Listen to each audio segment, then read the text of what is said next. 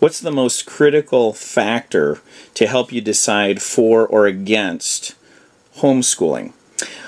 Homeschooling your children can be a difficult decision for many families. I was at a graduation party recently where I was talking to someone who didn't know very many families who homeschooled, but she did state that she had some friends who chose to homeschool their children in their younger years, so perhaps up to like the middle school age. And this is obviously safety. For many parents, safety is an overriding factor that would give them pause about enrolling their children in the local public schools and maybe make them more inclined to undertake the task of homeschooling.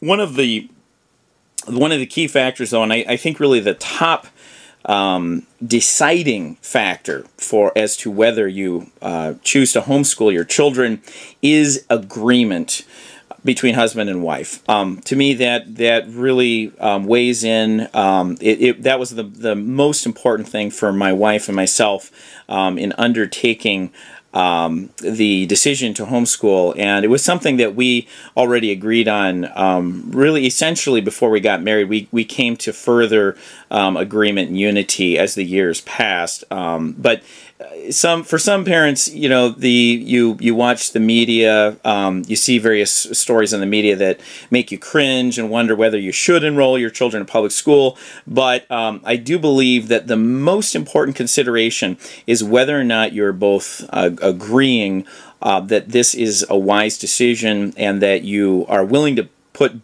you're both putting your efforts into the decision to homeschool, and so that it's not just some external factor or influence that, such as lack of safety or maybe the language that children hear, even maybe in some elementary schools, that can be an important element in the final decision, but I think the overriding factor has to be the agreement.